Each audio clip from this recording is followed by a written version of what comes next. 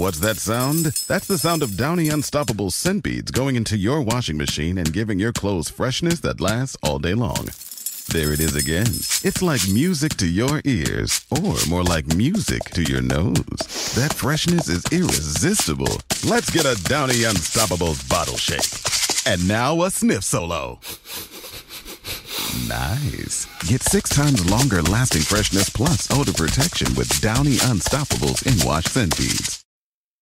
Hollywood, California, Monday, November 9th.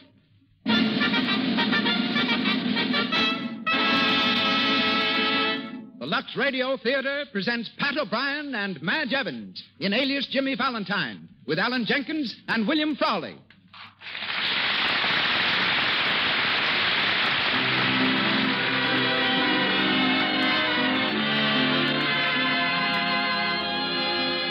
Lux presents Hollywood. Our stars, Pat O'Brien, Madge Evans, Alan Jenkins, and William Frawley. Our guests, Melvin Purvis, greatest G-man in history, and Carolyn Newell, showgirl. Our producer, Cecil B. DeMille. Our conductor, Louis Silvers. To the visible audience with us tonight in our theater on Hollywood Boulevard, and to our unseen listeners the world over, greetings and good wishes from Lux.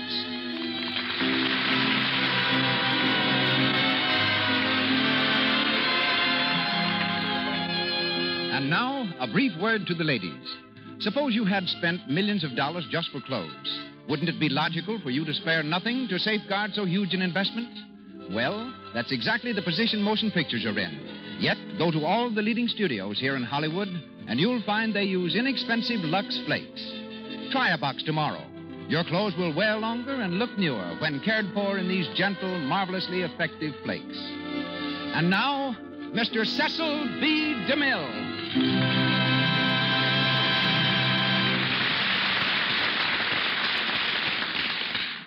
Greetings from Hollywood, ladies and gentlemen. Tonight's play came out of the darkest chapter in the life of O. Henry. Under his real name, William Sidney Porter, O. Henry served a term in the Ohio State Penitentiary. While there, he met Jimmy Connors, a safecracker, who told the author the history of his life, which O. Henry wrote into a short story, and from this, Paul Armstrong fashioned our play, Alias Jimmy Valentine. Tonight's Jimmy Valentine, Pat O'Brien, made his debut on the stage as an angel in a Christmas pageant. A rather disastrous beginning because his wings kept falling off.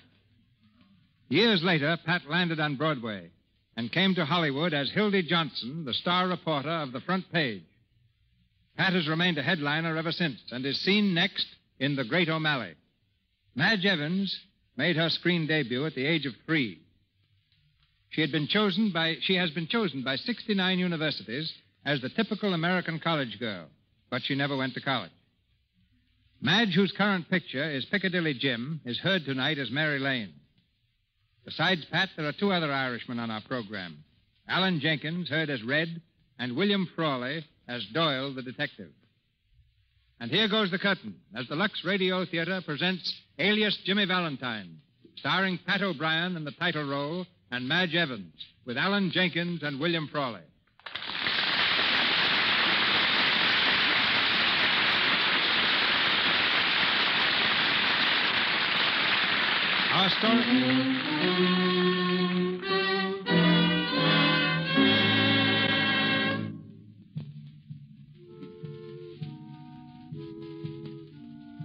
Our story begins behind the grim, forbidding walls of Sing Sing Prison, Ossining, New York. In the gray light of early morning, an endless line of men plods steadily through an endless corridor.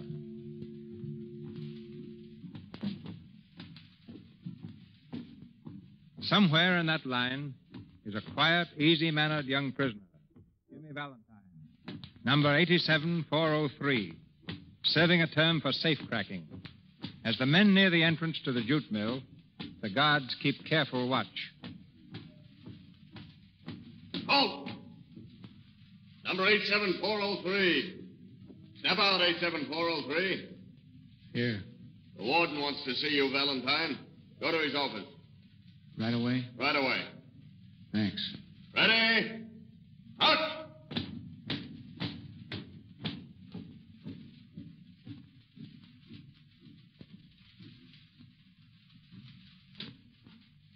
Oh. Come in, Valentine. Yes, sir. Guard said you wanted to see me. Yes. I suppose you know what it's about. Pardon? It came through last night. You'll be leaving tomorrow. Well, that's certainly good news. 3 years off. I told you to behave yourself in here. Yes, sir. It also pays to behave yourself when you're out. Yes, sir. What are you going to do, Valentine? Get a job, I hope. A steady one? If I can. Good. I'm not going to give you the usual talk, Valentine. I don't think you need it. You're smart enough to know your way around, and nothing I can say is going to make much difference. Just remember that from now on, it's up to you. You can go straight, or you can crack a couple of safes and land back here with a second offender's sentence. Now, which is it going to be? Oh, I'm going straight. Sure of that? Positive. That'll be all. You can report to Wilson now over at the jute mill. Tell him I said you're to be off all duty today. Thank you, sir. See you tomorrow morning. Yes, sir.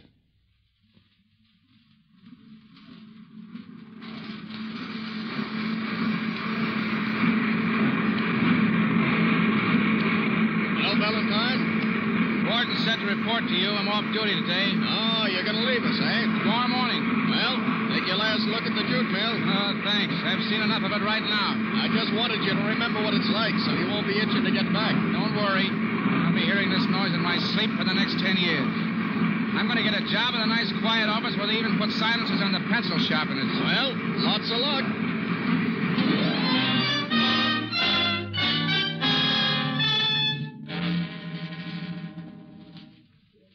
Well, you seem to know what it's all about, Valentine.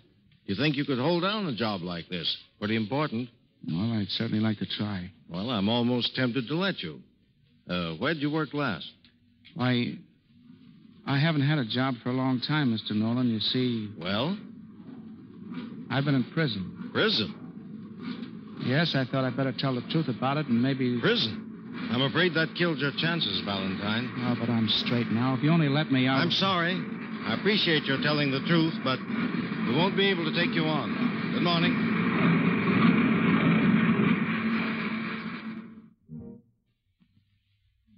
Come back today, Mr. Sharp. I thought it was all set. Well, it was. But I've been doing a little investigating, Valentine. You're not the man for the job. Oh, I get it. Why didn't you tell me you'd served time? Would it have made any difference? Well, I don't know. I'm sorry, Valentine. All right. Thanks, anyway.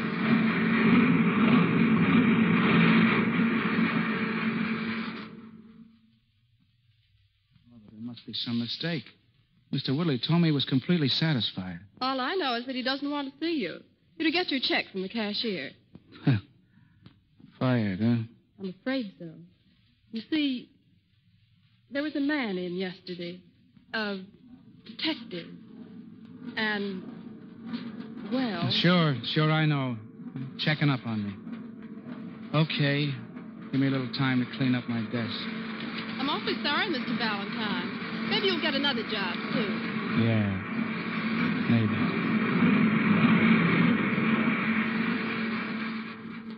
May I have some ham and egg toast and coffee, and let me have it in a hurry. Was it black coffee you wanted, mister? That's right. Anything else? There's toast on the breakfast. No, don't bother. Yes, sir? Hello, Valentine. Huh? Well, if it isn't Mr. Doyle. How's the detective business, Doyle? Fine. You mind if I sit down? Suit yourself. Thanks. I saw you come in here, Valentine, and thought I'd come over and pass the time of day. Yeah, well, that's nice of you. What time is it? Oh, still a smart guy, huh? I guess being in the big house ain't changed you any. Who sprung you? I beg your pardon? You know what I'm talking about. Who got you out of stir? Oh, the governor. He pardoned me. When? About a month ago. That's great.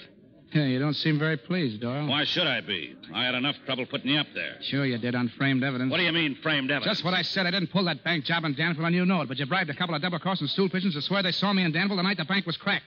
You weren't smart enough to get me on your own, Doyle. You had to frame me. Why, you cheap little crook. I ought to sock you right on the chin. Oh, sure you ought to. But I wouldn't if I were you. You You haven't got me in the jug now. I'm a decent, law-abiding citizen. Yeah, well, you won't be for long. I'll slap a big stretch on you if I have to follow you to China. Yeah, but you'll have to get something on me first. I'll take care of that, mister. Wait till you pull your next job. How do you know I'm going to pull one? How do I know? I get you. You're going to hand me that line about going straight, huh? Well, I'd like to believe you, Valentine. I'd be the first guy to give you a break. But guys like you can't go straight. It's in your blood. You'll be cracking another safe inside of a month. And when you do, I'll be right behind you with a pair of bracelets. All right, copper. But you get this. Until that time comes, I want you to lay off of me. Let me alone. Oh, no. I'm going to keep my eye on you, Valentine. I'm going to watch every move you make. Oh, what a nice, pleasant guy you are. Man's got a swell chance to go straight with a flatfoot like you tailing him every minute. I've done my bit, haven't I? Yeah, part of it. What are you talking about? I just told you I was pardoned. I wasn't thinking about the stretch you did for the Danville job. Oh. What I meant was that you never served a day for cracking that safe in Springfield. Springfield? Now, don't play innocent, Valentine. No one ever did find out who was responsible for that job. But we've been digging up a little more evidence lately, and it looks like you. You're daffy. I was never in Springfield in my life. Which Springfield? No Springfield. Wait a minute. I happen to know you were, see? In Springfield, Math. You were there the same night the job was pulled. Yeah, but you've got to prove that, mister. Don't worry, I will. It may take a little time, a year, maybe 5 years. But as long as we're both alive, I'll be working on it. So long, Valentine. I'll see you in the DA's office. Rat. Waitress, Yes, sir? give me a check, will you, please? Okay. Orange juice and 2 cups of coffee. 35 cents. All right. Keep the change. Thank you, sir. Adam and Eve on a ramp. All right, let's go.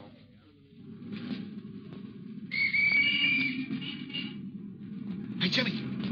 Jimmy! How are you, fella? Red. Better than ever. Gee, it's good to see you, Jimmy. Oh, and that goes double for you, kid. You're looking swell. No fooling. Well, I feel all right. I didn't think you were going to come, Red. I've been waiting inside all morning. Yeah, the train was 2 hours late. I just got in about 15 minutes ago. Then I seen Flatfoot Doyle sitting with you, so I stayed out here. Oh, come on, we can't talk here. We'll go up to my place. Sure.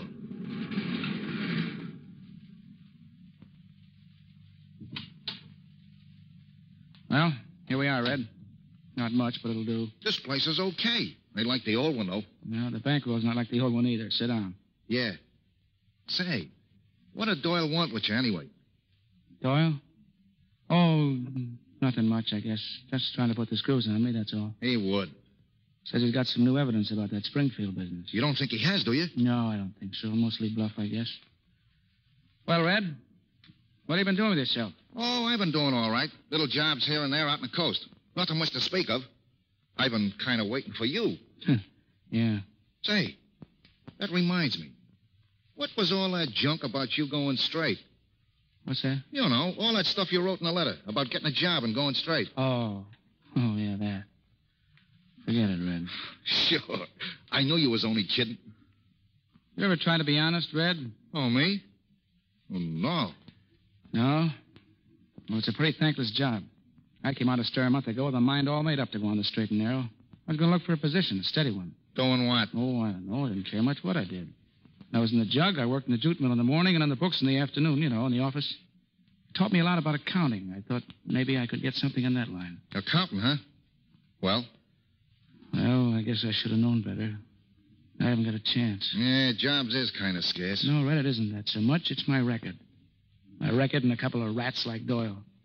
Keep hounding you every minute of the day, every day of the week. Yeah, nice guys, them dicks. Oh, it's not all of them, I guess.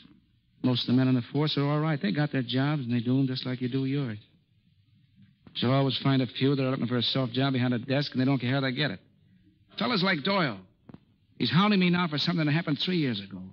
I told him I wanted to go straight, but what difference did it make? He'd like to send me up for life. He's going to follow me all over the map till he does. What are you going to do? I'm going to blow this town on the first rattler I can get. Where you going? I don't know. Sticks, probably, where nobody knows me. I'll change my name, keep on the move till Doyle gets tired of looking for me. Well, what name are you going to use, Jimmy? I ought to know in case I want to reach you. Randall. Lee Randall. Randall. Go on. And I'm going to pull a job. Just one, Red. But it's going to be a pep. Now you're talking. I'll make enough in one haul to set me up for life. Catch the first boat for Europe and spend the rest of my days making mud pies on the French Riviera. Swell. When do we leave for the States? Me? Sure. You ain't going to crack no safe without me, are you? Oh, I'm afraid I'll have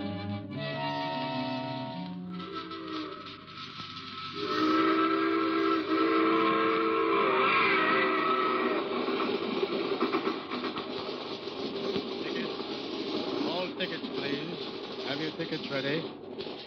Tickets, mister. Here you are. What time do we arrive in Glendale, conductor? 4:58. Thank you. Tickets, please. Where's your ticket, lady? My ticket?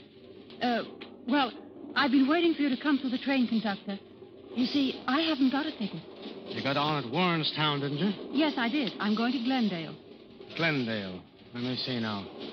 Warrenstown to Glendale.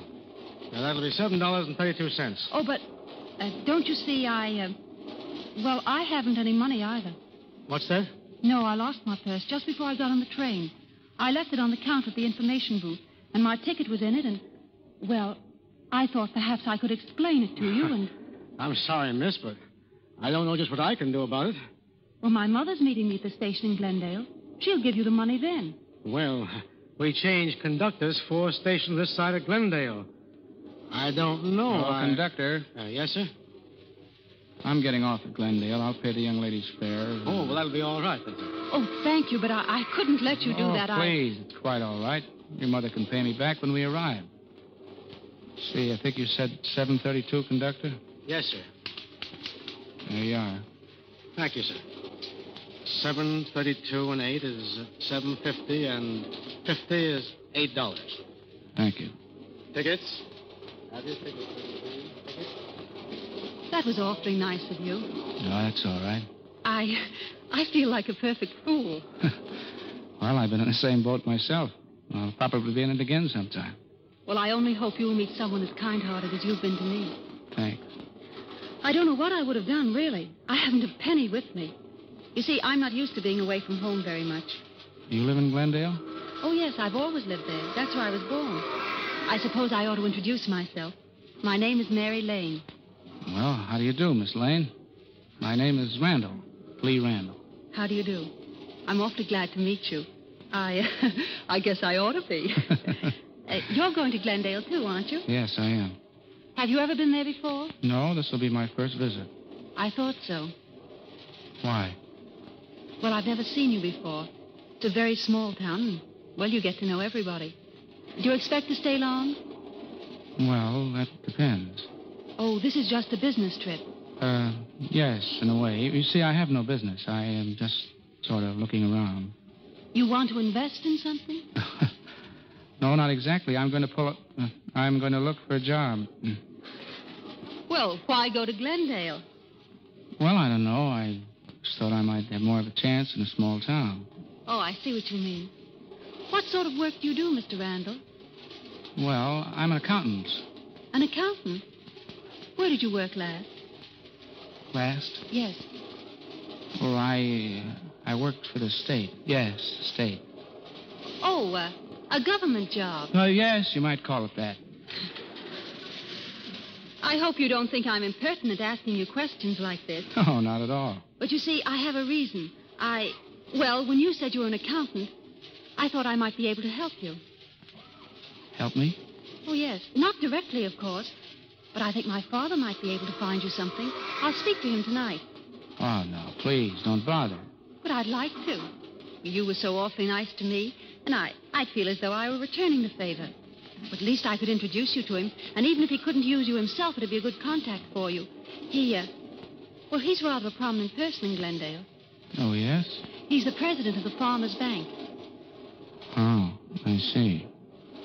Why, what's the matter? Wouldn't you care to work in a bank, Mr. Randall? Oh, yes. I think I'd feel right at home working in a bank.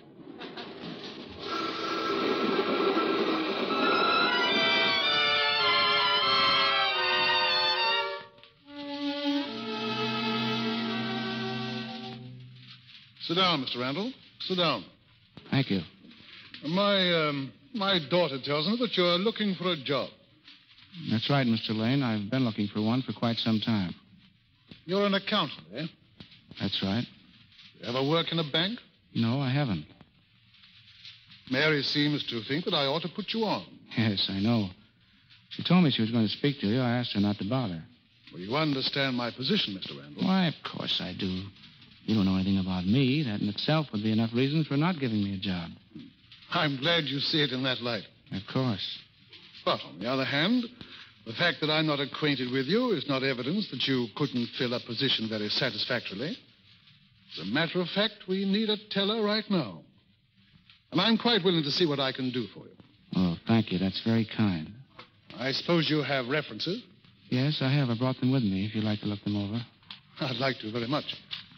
The first one here is from the general manager of a firm I worked for several years ago. The Mohawk Lock Company. The Mohawk Lock? Don't believe I've ever heard of it. What sort of a firm was it? A manufacturing company. They manufactured safes. I was with the Mohawk Company for about 2 years, and then I got an offer from another firm to go out to Chicago and take over the office.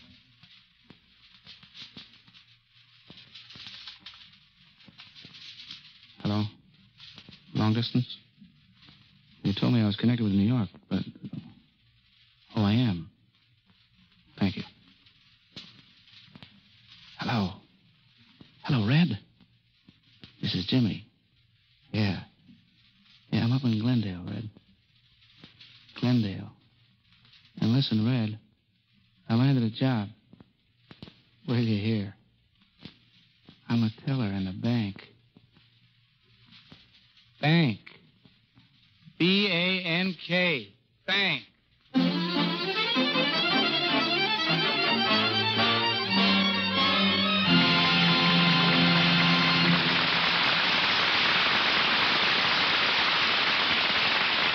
In a moment, we will continue with the Lux Radio Theater presentation of Alias Jimmy Valentine, starring Pat O'Brien and Madge Evans.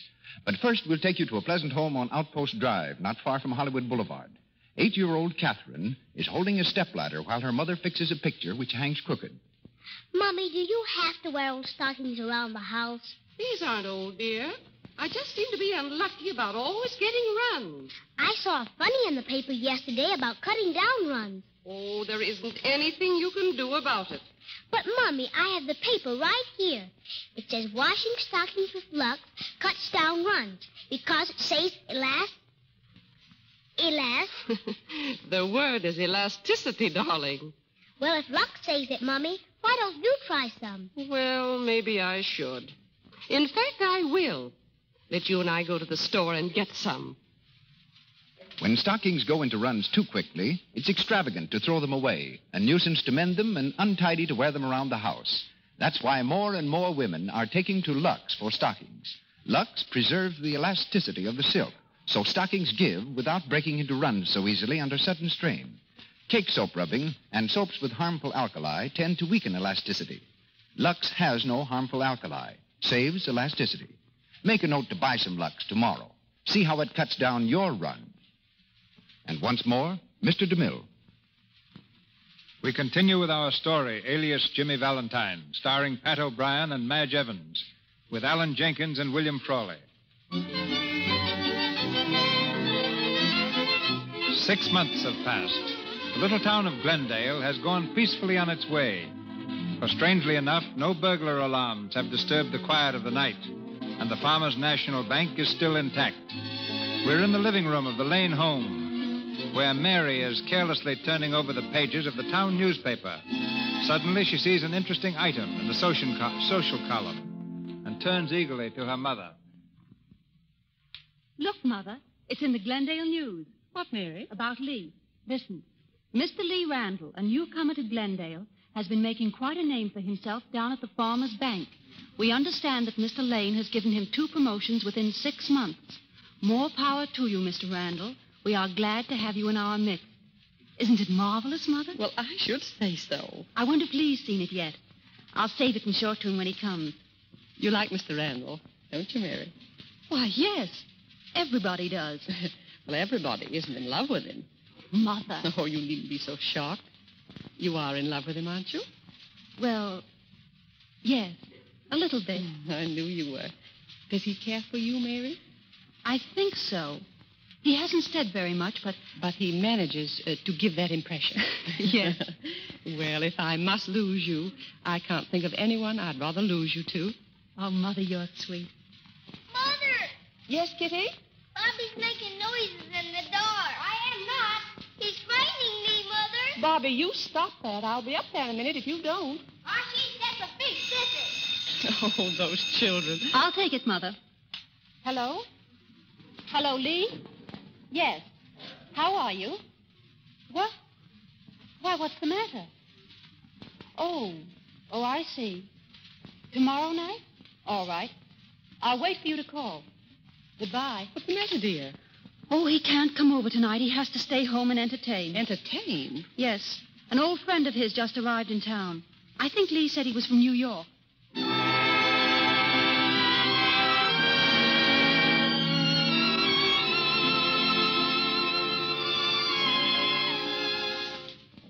What's it all about, Jimmy? What's eating you anyhow? I don't know myself, Red. Don't give me that. There's something wrong. Here, I've been waiting to hear from you for the last 6 months. I wrote to you, didn't I? Yeah, nice little friendly letters about the weather up here and what a nice little town it is and whose pig had puppies. But nothing about pulling off the job. Not a word about cracking the bank. What bank? The Farmers National Bank. I never said I was going to pull a job there. Sure you did. I did not. I told you I was working there, that's all. Well, for crying out loud, ain't that why you took the job, so you could crack the vault? No, maybe. But I changed my mind. Well, now, ain't that noble? Wait a second. Is there a dame mixed up in this someplace? Well, is there?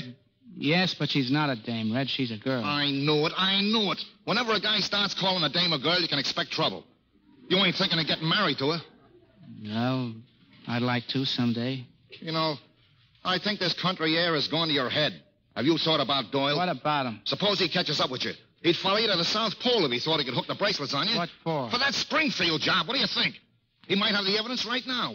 I'm not worried about the Springfield job. Oh, no? No. I got an alibi, Red. I've been working on it for the last 3 months, and it's a beaut. All right, so you got an alibi. So what? Even if Doyle swallows it, you'll be in the soup anyway. You mean he'll tell everyone about my record? Sure. And I guess that'd be kind of a surprise to that dame. I mean, that girl of yours. Well, it's a chance I'll have to take, Red. There's one thing I'm sure of. I'm staying here, and I'm staying straight. And what about those mud pies on the French Riviera? That's out, huh? Yeah, Red. That's out. To me, it's very discouraging, Jimmy. Here you are, the best cracksman in the business, the only guy in the world who can open a safe without using tools and nitro. And you're throwing away your whole future for a skirt. I'm not throwing it away, Red. I'm making it. I don't suppose there's nothing I can say to. You changed my mind? No. Oh, I got my chance now, Red. I'm not going to muff it.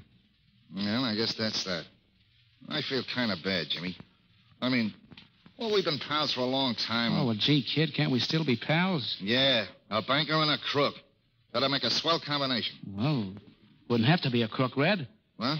You could go straight, too. Nothing doing. I ain't gonna slave my life away in no regular job. 8 hours a day for chicken feed? Oh, no. Oh, you've got the wrong idea, Red. You think a regular job is dull, uninteresting. Well, it isn't. There's a big kick in it. Not for me, there wouldn't be. Of course there would. I used to think exactly the same as you do, but look at me now. Yeah, look at you now. A softy. Well, all right.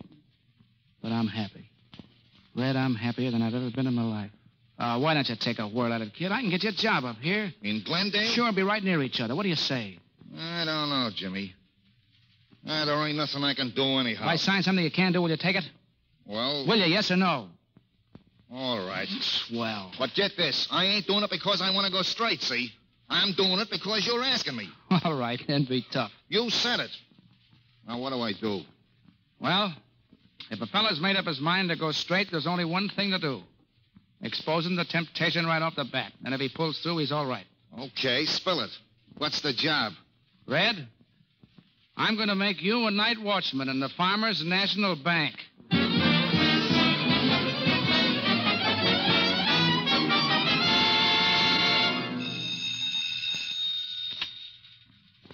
Hello. Randall speaking. Oh, yes, Mr. Williams. Well, you see, I just got to the office. I haven't had time to check on that yet. Suppose you drop in and see me this afternoon. All right. Bye. Good morning, boss. Hello, Red. Come on in. How's the night watchman? I'm all right.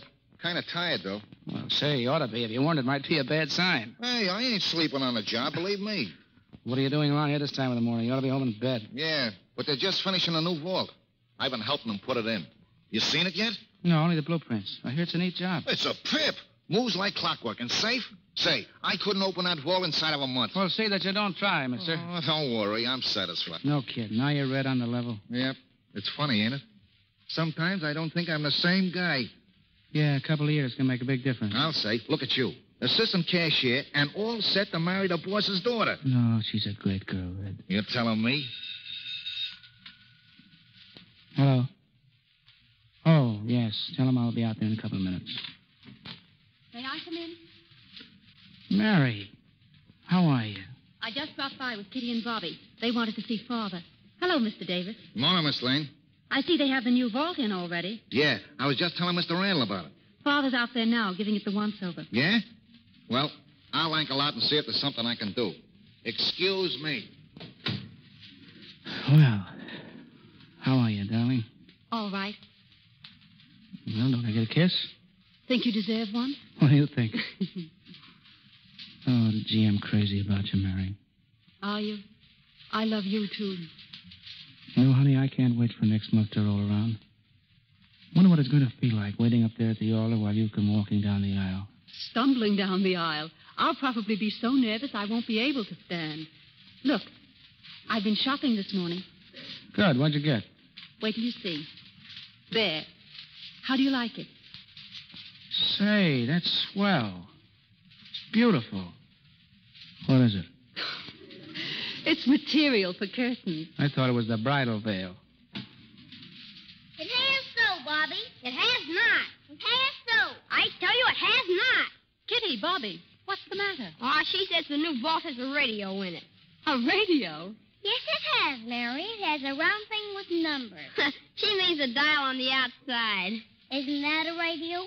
Isn't it, Mr. Randall? Well, no, Kitty. I'm afraid it isn't, but I'll have one put in if you like it. There you are, Smarty. Bobby, behave yourself. I'm going in to see Father, and if you don't stop acting like a young hoodlum, I'll tell him. I ain't doing nothing. Well, see that you don't. Wait a second, Mary. I'll go with you. I want to speak to the teller a minute. Bobby. What? Want to play something? No. Oh, Bobby, come on. Play something with me. Well, all right. We'll play banker. I'll be Father and you be somebody that wants to borrow money. No, I don't want to play that. Let's play elephant. You can be the elephant. No. I'm going to be a banker. No, sit down, madam. Why? Don't ask questions. Sit down. All right. I understand you wish a loan, madam. Uh-huh. Well, I thought so. Now, how much? How much can I get? No. You say a whole lot at first. $50,000. That's a great deal of money, madam. Well, that's the most I could think of. Don't talk that way. You'll be put out for saying things like that. I suppose you've got some kind of security, madam. Well, I don't know. Sure you have. You got a farm, haven't you? Oh, yes, I got a farm. Well, how large a farm? A big one. Well, that's good. Now, what grows on this farm? Potatoes. Anything else?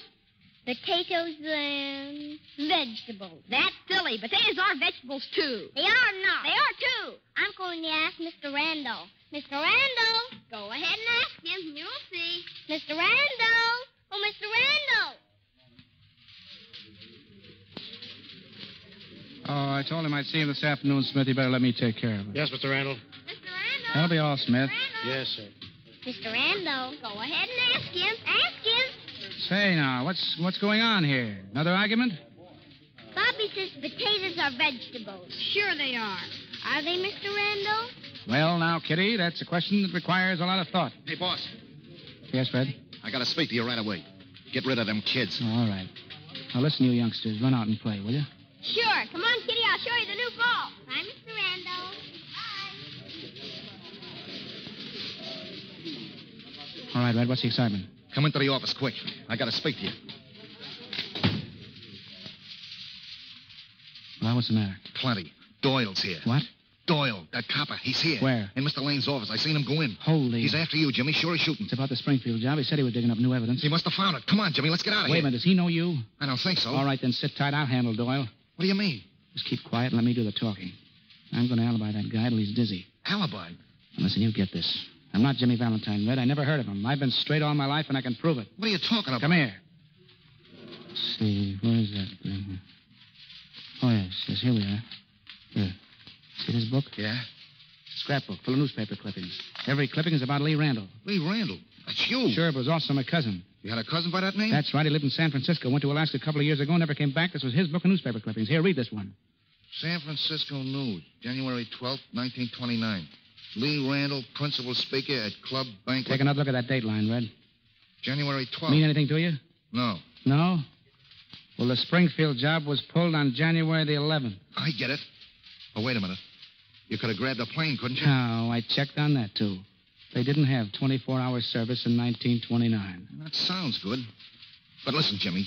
Doyle knows you. He ain't gonna let you walk out under his nose just because you got some newspaper clippings. Oh, I got more than clippings. Got a picture. Here. Look at this. Group picture of the banquet. The date on it. And my face right in the front row. Holy gee, it is you. I don't get this, Jimmy. Cinch. Had a photographer do a double negative job for me. Took out one of the other faces and put mine in its place.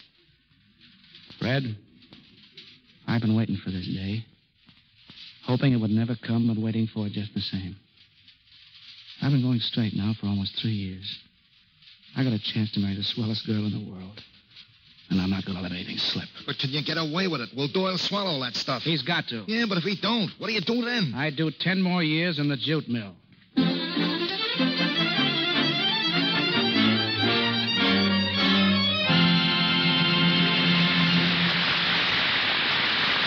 We pause for station identification. This is the Columbia Broadcasting System.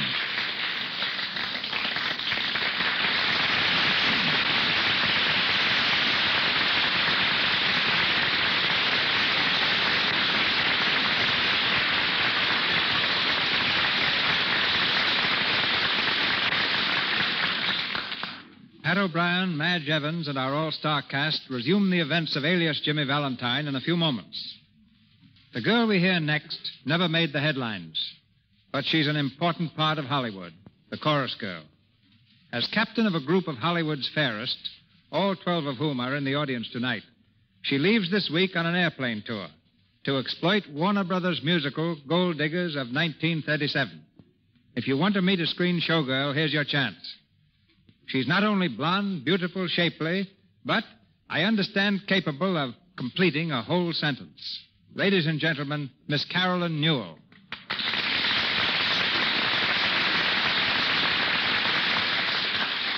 Oh, hello, Mr. DeMille. Gee, you're cute. Well, you're not so bad. We're on the air, Miss Newell. Oh, just like a radio program? Practically the same. And everybody hears whatever I say? Yes, they do. Oh, goody. Hello, Jack. Hello, Mortimer. Just a hello, minute. Mr. Jacoby. Just hello, a minute. Hello. Don't say anything until I ask you a question. Then talk straight into this. This is a microphone, Miss Newell, see? Microphone. But of course, an apparatus for converting audio energy into electrical energy. Anybody knows that. Well, upon my word. Microphone, it comes from the Greek word micros, meaning small. Oh, you know a little Greek. Not anymore. I haven't seen him in years. Oh, Nicholas. Miss Newell, you're quite an enigma. Oh, and I like you, too. What I'm struggling to determine is how you got into pictures. Well, when I was in high school... You were in high school? I'll thank you for not interrupting me, sir. But how did you get into pictures? Well, a Spanish boy I knew taught me to speak Spanish, and I got a job in a foreign language studio. After that, I was Gene Harlow's stand-in at Metro, and then I went to Warner Brothers. Mm-hmm. Are all showgirls like you, are they? Mr. DeMille, you say the nicest things. Oh, well. What are your latest pictures? Stage Struck, Cain and Mabel, and now Gold Diggers. Do you smoke or drink? Thanks, but hadn't we better wait till we're through? What's a showgirl's idea of marriage? Well, it's like this. If a man came along with plenty of money, I think most of us would like to get married, providing we fell in love. That's important, too. But personally, if a man without money wanted to marry, I don't think it would be fair to either of us. You see, showgirls are really too independent to... I'm afraid Right. I'm afraid that the pilot of that plane is going to find himself in a spin with all you gold diggers aboard. Do you like the idea of flying? Swell. The only trouble is that with 12 of us in one plane, there won't be much room left for clothes. But we know how to get around that. How? Did you ever hear of Lux Flakes? Well, sounds familiar. They solve our problem. Each night when we stop off at a hotel, we do a little washing with Lux Flake. We use Lux all the time at the studio for our sweaters and costumes. And we use it on our trip, not only for convenience, but because we want to look our best always. You ought to try it sometime. I will. Sounds like lots of fun. Yes, indeed, Mr. DeMille. This has been lots of fun. If I haven't given the audience a very concrete idea of what a Hollywood showgirl is really like, maybe it's because we're actually no different than other girls. No smarter and, well, I guess no dumber. Just trying to make good and waiting for the right man. Thanks loads and good night. Good night, Miss Newell.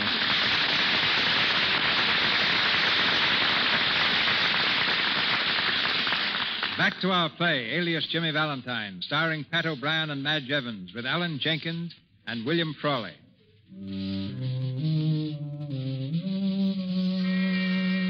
It's just a few minutes since Jimmy learned that Doyle was in the bank looking for him. Alone in his office, Jimmy is pacing the floor nervously. The door opens, and Mary enters hurriedly. Lee. Yes, Mary? Lee, I just came from Father's office. There's a man there, a detective. He's been asking Father a lot of questions about you. About me? Well? He said you're not Lee Randall. He said your name is Jimmy Valentine. Valentine? Lee, what's wrong? What's it all about? I'm frightened. Oh, now take it easy, Mary. Everything will be all right. But he's going to arrest you. He said so. I sneaked out of the office to warn you. Lee, I tell you, Mr. Doyle, this is ridiculous. Maybe it is, and maybe it ain't. Lee. Yes, Mr. Lane? This man has just been asking me some questions about you. He's a detective. Oh, yes? Says his name is Doyle, and... That's all right, Mr. Lane. He don't need an introduction to me. Do you, Valentine? Valentine? My name is Randall. Oh, come on. I wasn't born yesterday. I know your face like I know my own. Mr. Doyle, you're making a mistake. No, I ain't. He's Jimmy Valentine, wanted in the state of Massachusetts for cracking a safe in Springfield. I got all the evidence I need. Maybe you have, but you've got the wrong man. Of course you have. This is preposterous. Now listen to me, all of you. I came all the way up here to put the bracelets on this bird, and I'm going to do it, see? Now, do you come peacefully, Valentine, or do I have to use force? Oh, I wouldn't try that if I were you. You've evidently mistaken me for someone else. Oh, I told you to can that stuff. Why should I? I think I'm entitled to a chance to prove to you that I'm really Lee Randall. Never mind that. How about proving you're not Jimmy Valentine? He doesn't have to. That's right, Mr. Lane. The burden of proof rests upon Mr. Doyle. He has to show beyond a reasonable doubt that I am Jimmy Valentine. I'll do that when the right time comes. Why don't you do it now? All right, lady. Well, Valentine, suppose you tell us where you've been for the last 6 years or so. No, of course my name is Randall, but I don't mind answering your question. I came to Glendale 3 years ago. Before that, I spent the rest of my life in San Francisco. You weren't doing a stretch about 3.5 years ago? Of course not. And I suppose you weren't in Springfield either on the night of January 11th, 1929. I've answered that question. I was in San Francisco. All right. Maybe you can prove that. Yes, I think I can. How? Well, I don't know exactly, but... Wait a minute. I can prove it. Look. You see this scrapbook? Well? It's full of clippings about me. Let's see now. Maybe I can find something here.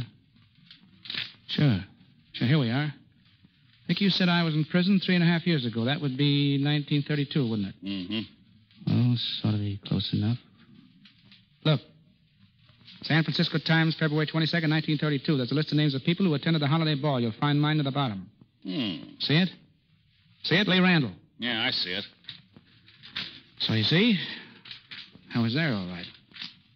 Well, now maybe I can find something around another time. 1929. January. No. Afraid I can't get the exact date. Wait a minute. Wait, here. You said January 11th, didn't you? Mm-hmm. Well, here's a clipping from the 12th. I made a speech at a club banquet. There's a picture, too. Not in the paper, of course, but you can see it must have been the same banquet. The photographer even dated it. Let's see. Where am I in this? There I am, right in the front row. Let me see. Well, I'll be... Well, I guess that settles it, Mr. Doyle. You certainly don't want any more proof, do you? I don't know. I don't understand this. Why not? It's very simple. Yeah, that's just it. You know, you look enough like Valentine to be his twin brother. It's a good thing I'm not. You seem pretty intent on catching up with him. I've been after him for almost 3 years. You must want him pretty badly. Yeah. You see, he's the only man in the country who can open a safe by the sense of touch. By the sense of touch? Impossible. Not for him, it ain't. He rubs his fingers with sandpaper, see? Sandpaper? Ooh, Yeah. Scrapes the skin clean off them so they'll be more sensitive. how terrible. You don't really believe that, do you, Mr. Doyle? Sure I do. Why not? Well, I don't believe that any man could have so delicate a sense of touch. Well, he has. And it's been the ambition of my life to see him work, to catch him with the goods. Well, for the sake of the community, I hope you do. Thanks. What's that? Listen. It's out near the cage. Mr. Lane. Mr. Lane. Hey, Red, what's the matter out there? Something awful has happened. What? It's Kitty. Kitty? What's the matter with her? Talk up, man. What's happened? She's locked in the vault. What did you She's say? in a new vault. She's locked in there. Locked in the vault. Quiet, Mary. How did it happen? Bobby, they were playing and he closed the door on her. My baby, oh, God. Take it easy, Mr. Lane. Where's the combination? They haven't sent the combination yet. Nobody knows it. Oh, Father. Now, quiet, Mary, please. I'm going out to the vault. Stay where you are, Mr. Lane. But she's locked in there. Well, you can't do her any good. Red, go out and clear the bank. Okay, Mr. Randall. Now, sit down, Mary, please, and be quiet. Randall, what are you doing? Hello, Miss Simpson. Give me the Globe Saving Vault Company right away. Might know the combination at the office. Do you think so, Lee? Take a chance. How big is the vault she's in, Mr. Lane? Oh, it's very small. It's full of safety boxes. Clear up to the ceiling. That's not so good. Why? What do you mean? Shut up, Doyle. Mr. Randall. Well, Red. They're clearing the bank. Peters is attending to it. All right, sit tight for a minute. Here we are. Hello. Globe? Randall speaking. Farmers National Bank, Glendale. Listen, I've got to have the combination of that new vault right away. Yes, the new vault. What? Where is it? Oh, let's see. All right. Lee, what did they say? They can't get it. What? Only one man in the office knows what the combination is. He's out for the day. Oh, good God. What are we going to do? There must be somebody who can open it. There must be somebody. There's only one person I could think of, Jimmy Valentine. Too bad he ain't here now. Eh, Randall? Shut up, will you? She can't last much longer. There's not enough air. She's suffocated. Oh, Father, Father. Oh, don't, Mary. We'll get her out of there. But how? How, Lee? I know a way. It's an awfully hard way for me, but I'll get her out. Lee. How you going to do it, Mr. Randall? Stick around, Doyle, and watch. Red. Yeah? Red, go down to the workshop. Yeah? Bring me back 4 sheets of rough sandpaper. Sandpaper. Well, that's a coincidence.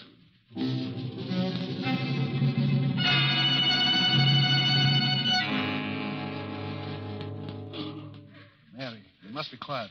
You can't work if you do that. Yes, Father. How's it going, fella? I don't know yet.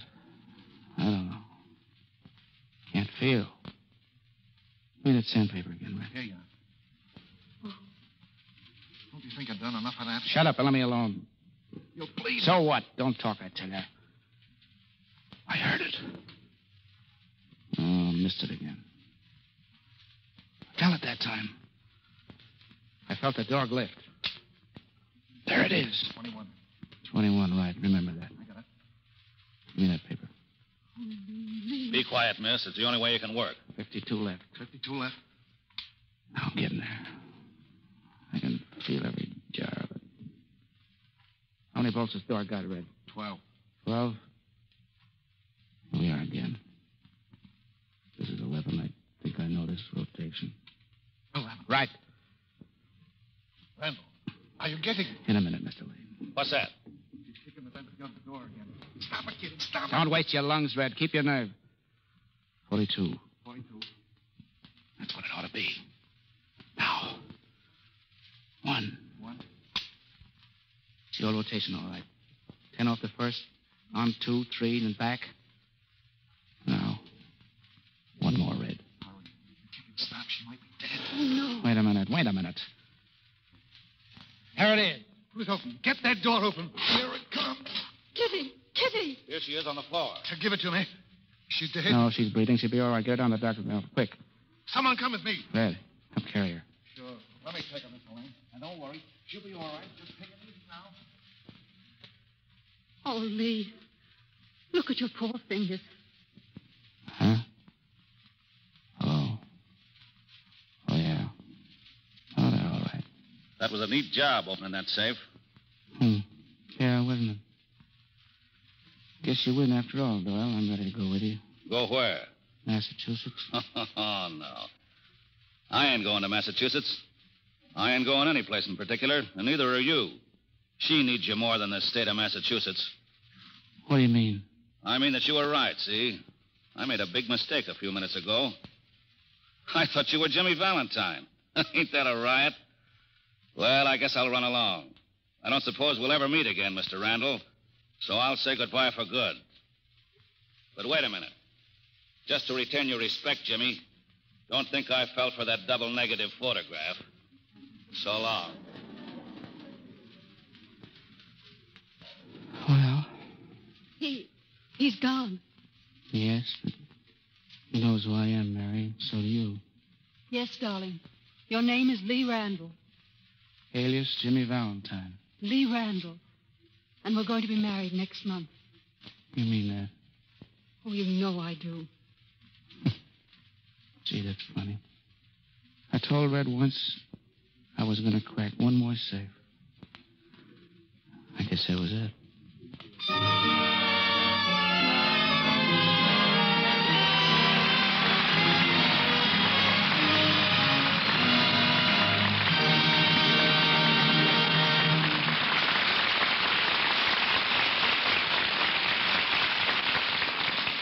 Jimmy Valentine's last job is finished, but not Pat O'Brien's. With Madge Evans, he returns shortly to the microphone. In the annals of law enforcement, no name struck greater fear in the hearts of criminals, or will be remembered by this nation with greater gratitude than that of Melvin Purvis. Mr. Purvis received his law degree from the University of his native South Carolina and practiced law before entering the Department of Justice. Though he was less than 5 feet 9 inches in height and weighed not quite 130 pounds, he became head of the Chicago office of the Federal Bureau of Investigation, the powerful organization which waged a relentless battle against such wanton outlaws as Pretty Boy Floyd, Babyface Nelson, Vern Miller, the Toohey, Carpus, and Barker gangs, Vern Sankey, and John Dillinger. Today, Mr. Purvis is an attorney in San Francisco, as quiet and soft-spoken as when he proceeded to rid the country of its public enemies. Ladies and gentlemen, Mr. Melvin Purvis.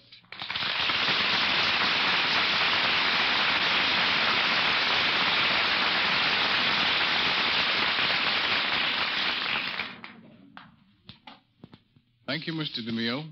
I've listened with interest to the story of the safecracker, Jimmy Valentine. Few of Jimmy Valentine's kind are left, but I remember one I met while running down a lead on John Dillinger. He had only the greatest scorn for bank robbers of today. Their greed for large hauls, their quickness on the trigger, and their wanton murders of innocent people thoroughly disgusted him. Is it true that during the past several months, crime has been at a fortunate ebb? Yes, but it must be emphasized that whatever gains law and order have attained over organized crime will be turned into disastrous defeat if any apathy is shown now by the public or by law enforcement officials. The last few years have demonstrated that crime can be successfully fought if intelligently fought. Do you agree, Mr. Purvis, with those who think an American Scotland Yard would hold crime in greater check? No, Mr. DeMille. Scotland Yard, although a highly efficient organization and one for which I have the utmost respect, is really nothing more than the Metropolitan Police Force of London. In 1935, there were 28 murders in Scotland Yard's territory. In the same year, 375 murders were committed in New York and 1,630 in Memphis, Tennessee. In other words, the Yard has never had to combat problems like ours. Then what do you suggest as a means of halting crime? First, it is the duty of Americans to see that the youth of our country is properly trained by giving more time and money to organizations that take boys off the street and out of dives. Second, modernization of local and state police. This can be done by giving our police at least as good equipment as the criminals have, by rewarding merit and weeding out incompetency. Third, our prison system must be improved. Few men emerge from prison without a Ph.D. in crime, and few fail to put this newly acquired knowledge into practice. Until prisoners are properly segregated in jail, until our parole and prison systems work hand in hand, the penitentiary will remain little more than a breeding place for more crime. Fourth, the public must cooperate with law enforcement officials at all times. Citizens who pay tribute to racketeering thugs only tie the noose more tightly around their own necks. These, ladies and gentlemen, are problems which must be solved. And while the country has a breathing spell, is the time to do something about solving them. Thank you, Mr. DeMille, not only for your courtesy, but for the many hours of excellent entertainment provided by the Lux Radio Theater. Good night. Good night, Mr. Purvis.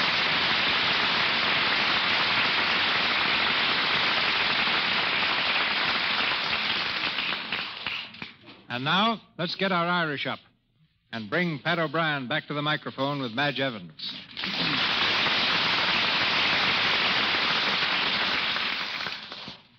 I guess there'll be no holding Pat, Mr. DeMille, since you told us the real Jimmy Valentine was named Connors, another Irishman. Oh, I knew that all the time. Speaking of the Fighting Irish, Pat, how did it happen that you played football for Marquette instead of Notre Dame? Well, I'll tell you, after the one game I was in against the Fighting Irish, most people thought I did play for Notre Dame. Why, I understood you ran 95 yards for a touchdown. No, that was just the dream of a publicity man, Madge. To tell the truth, they carried me off after the first few plays. Took Marquette several years to climb back from where I left them, but look at them now. Unbeaten and untied, and how many of those are there? It looks like Marquette for the Rose Bowl, Pat. Maybe. They're practically on the field now. Yes, sir, I'm so happy I could sing. I dare you to. Oh, well, there are people listening. I've never known an Irishman who wouldn't take a dare. Well, what can a man do? Well, Mr. O'Brien, what will it be? Well, all right, then. I'll sing the Charlady's Ball. You asked for it, and you're going to get it.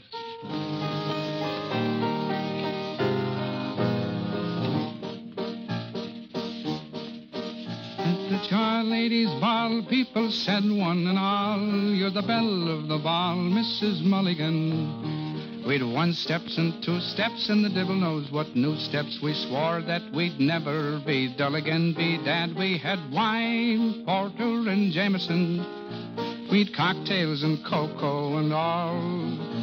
We'd rumbas and tangos, half-steps and fandangos the night that we danced at the Charlady's Ball. I made it.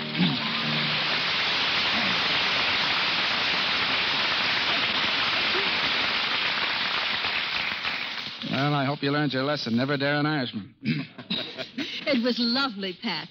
But before someone dares me to sing, I want to congratulate Lux for making Monday night my favorite evening at the radio, and to say good night. Good night, Madge. Thank you, Mr. DeMille. And listen, if you ever have any consideration for your audience, never let an actor sing again. Good night, Mr. DeMille. Good night, me bye.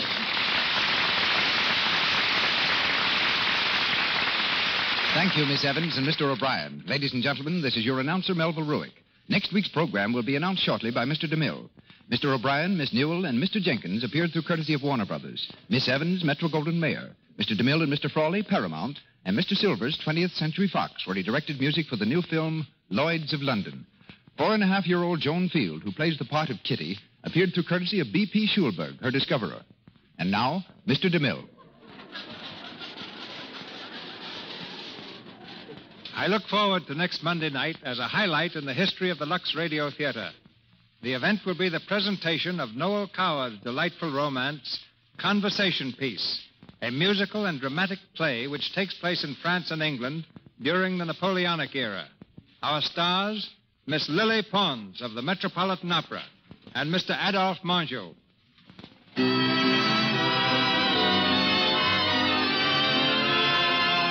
Our sponsors, the makers of Lux Flakes, join me in inviting you to be with us again next Monday night when the Lux Radio Theater brings you Lily Pons and Adolphe Mangeot in Conversation Piece.